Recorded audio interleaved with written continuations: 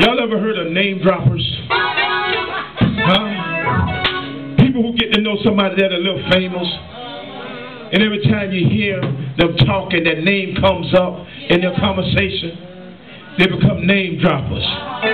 But let me tell you one name you better know. You better know Jesus. You better know Jesus. And not only you know Jesus, he better know you. As I heard that he will say, I know you not, you worker of iniquity. Oh Lord, depart from me.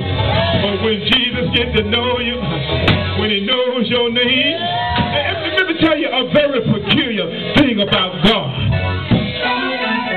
He only knows his children. The Lord only knows his children. If you're not a child of God, then he don't know you. If you don't have the blood applied to your life, then he don't know you. Oh Lord, if he has not given you a name, then he don't know you. And in that day, he will say, depart from me. I know you not, you worker of iniquity. But when he knows who you are, the Lord will. He will say, come into my rest, my child. Oh Lord. Hey. We need to know who the Lord is. And he needs to know who we are. Because in that day, when he calls you home, oh Lord, it don't matter about who child you is. It don't matter how pretty you look. It don't matter what kind of car you drove. You got to have the blood of the Lamb applied to your life in that day. Oh Lord. Jesus. Yeah.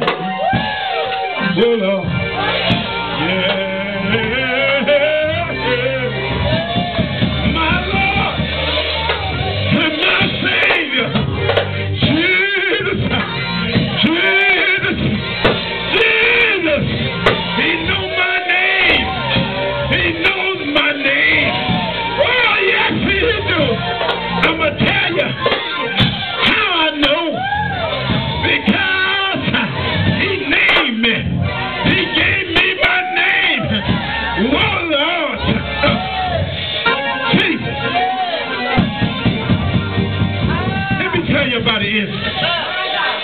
Oh, Lord. It was right about around midnight. Yes. And Jacob was in his tent. Yeah, Lord. And here comes Jesus, the angel of God. He stepped into the tent. And Jacob looked at him and said, who you be? Are you friend or foe? Oh, Lord. And he told him that I was neither. But about that time, Jacob jumped up and he let hold to the angel of God. And he wrestled all night long. And he said, I'm not going to let you go until you bless me. Oh, Lord, many people will be wanting gold. Some people will want diamonds. Some people want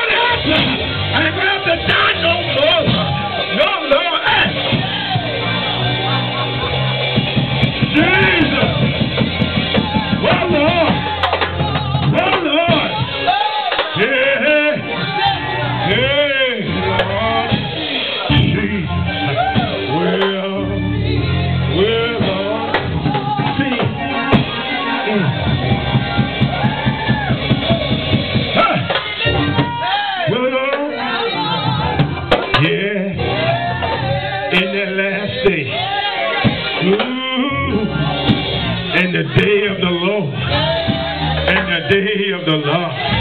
In that day that every man shall receive his reward about the things he did in this body. Oh Lord, it will be the never ending.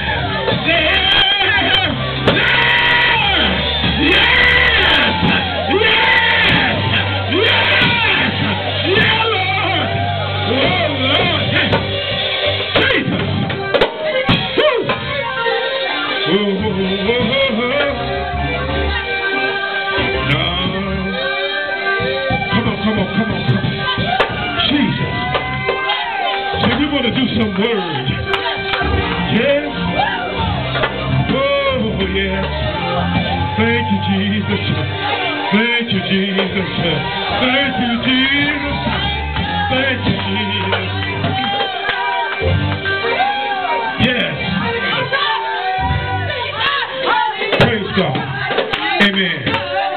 Amen. Amen. Yes. Let me do some words. I want to have y'all out of here by 1 o'clock. Oh, thank you, Jesus. Yes, see. Oh, Lord. Oh, Lord. Jesus. Oh, yeah. Thank you, Jesus. I need you to get your Bible. See, I want to give you some word. I want to give you something that you can stick it in your pocket. That you can take it home.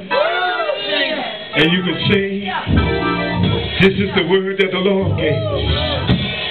I need you to go with me, if you please. In the book of Colossians. Oh, yes. Thank you, Jesus. And let me tell you, a lot of people don't preach from Colossians. Because, see, Colossians will break up the church. Colossians will make some people leave and not come back. See, Colossians brings conviction. Because it makes you see who you is. And we need to know who we are. Praise God. I remember Michael Jackson made a song about man in the mirror. Praise God. And we got to get to know the man in the mirror. Praise God. And what exactly is on the inside of us. See, we don't never know what we will do under pressure. See, the person who you is now is not the same person you will be under pressure. When they're about to take your car, the real you will come out. When the people put a notice on the door and say, be out in 3 days, the real you will show up. Well, when the deliverer comes and look like the world is all against you, the real you will come out. Then you will get to see who really the man is, the woman is. That's in the mirror.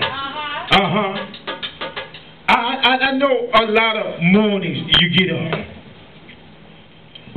and you're looking at me.